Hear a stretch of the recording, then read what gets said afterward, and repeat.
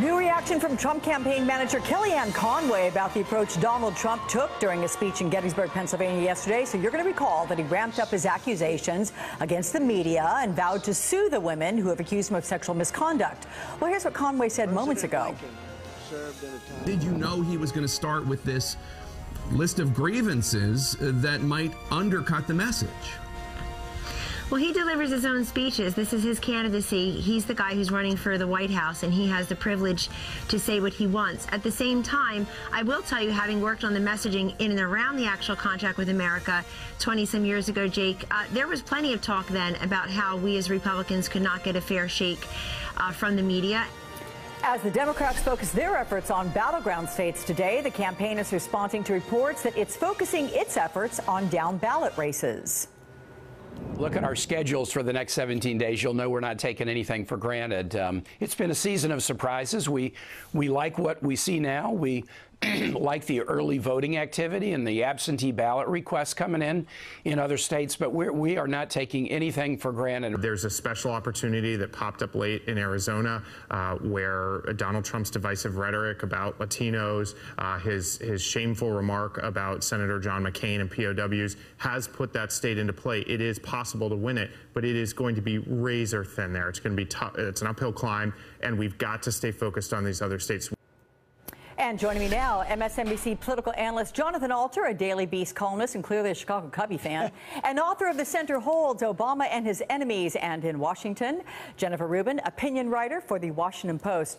Dude, Jonathan, I mean, this is my show. I'm an LA Dodger fan. You are treading on some very thin water, my friend. I'm going to take the cap off in 1 second, Alex, but I grew up just a few blocks from Wrigley Field. I know. And I have been waiting for more than 50 years praying for this. I spent my childhood at Wrigley Field. Okay, I'm happy so for you. You have to give me this. I'm giving you that just because I like you so much as a friend as well. Okay. Let's get to talking about this, though. During Donald Trump's so-called closing arguments yesterday, he ran through this list of top priorities. So let's take a listen to that. A constitutional amendment to impose term limits on all members of Congress, a hiring freeze on all federal employees to reduce federal workforce through attrition, to totally renegotiate NAFTA. We will begin removing the more than 2 million criminal illegal immigrants from the country. Okay, there was that, Jonathan, but after that, the straight talk, you know, Trump delves into attacks on Clinton, attacks against the woman accusing him of sexual misconduct, calling them liars, promising he's going to sue him. Do you think the original message got lost, or do you think he gained some ground yesterday? Totally lost. I mean, Kellyanne Conway admitted that all the work they did with this new contract with America was all for nothing because he went off script. What we're forgetting here, Alex, with all of the talk about, you know, which I've contributed to a lot of Trump being a menace to our country and other people liking Trump, we've forgotten that he's a bad candidate. He doesn't have good candidate skills. His lack of discipline, his unwillingness to ever just concede the point and move on is really hampering his campaign and why this could turn into a landslide. And Jennifer, I know that you panned Trump's performance Thursday night at the Alfred E. Smith dinner. You know, Trump was booed by the high society crowd there after he turned the traditional roast. He went into an all-out attack against Hillary Clinton, who was seated right there next to him. You wrote that Trump got booed at the Al Smith dinner. That's like a kid getting booed in a school play. Trump on Thursday didn't or couldn't control himself and apparently couldn't find anyone willing to write good jokes for him. Had he shown up in swim trunks and a bathrobe at the white tie affair, he could not have seemed more out of place. I mean, that did definitely get a chuckle when reading through it. But Jennifer, his base seems to love him as an outsider. They've proven to love the attacks. Does it even matter if a high society crowd in New York boos him? The problem is his base isn't big enough to win the election. It's not even big enough to make it close. By the way, Alex, I'm a Dodger fan, too, so I'm in mourning this morning. I'm going to give you more time. I'm just kidding. Yeah, that's okay. We won. That's a good thing. Yes, we would need more time in the game, too. Donald Trump has made a star of himself catering to a very select strip of Americans. Your previous guests were talking about women, Latinos, and just about everybody else in America except for less educated, lower and middle class white males. You can't win an election in America with a demographic like that. And I think Jonathan's right. Not only does he not have candidate skills, but he is emotionally, I think, roiled by this. He is going to lose, and he knows he's going to lose to a girl of all people. And he is all fit for vengeance, for attacks on these women who have come forward. This is a guy who was running for president of the United States, and his first thing about being elected would be that he would use the opportunity to go after these women or to sue the media. It's a little pathetic, actually, as we wind down. You know, Jonathan, in the wake of the widening lead, Hillary Clinton seems to be shifting some of her focus, lending a hand now to the Democrats running for Senate. Let's take a listen to what she said yesterday in Pennsylvania. Pat Toomey heard Donald attack a grieving Gold Star family who lost their son in Iraq. He heard Donald call Mexican immigrants rapists. He heard him say terrible things about women. If he doesn't have the courage to stand up to Donald Trump after all this, then can you be sure he'll stand up for you when it counts against powerful interests? Is she no longer looking for a win, Jonathan? Is she looking for a mandate from the Oval Office to Capitol Hill? Well, she's going to need as many Democratic senators as she can get, and they've got the Republican candidates now in, to use a baseball metaphor, in a rundown. They're trapped between first and second.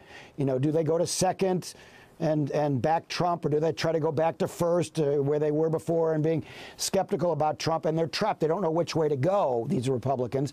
That's a bad position for a base runner, and it's a really bad position for somebody who's on the ballot. So the Democrats are going for the burn now. They're really hoping that they can convert this antipathy toward Trump to more wins down ballot. A lot of times presidential candidates have ignored the down ballot candidates because they're so interested in just saving their own skin, getting elected themselves. This time might be different. She does have a couple of weeks to try to pull some others over the finish line. So, Jennifer, looking at the states like Ohio and Pennsylvania, Donald Trump still has a fair amount of support there. But do you think, conversely to what Jonathan's saying, is it a risky strategy for Senate hopefuls in those states to bring Trump into their argument? Well, I don't think anybody who on the Republican side is actively courting Trump's support.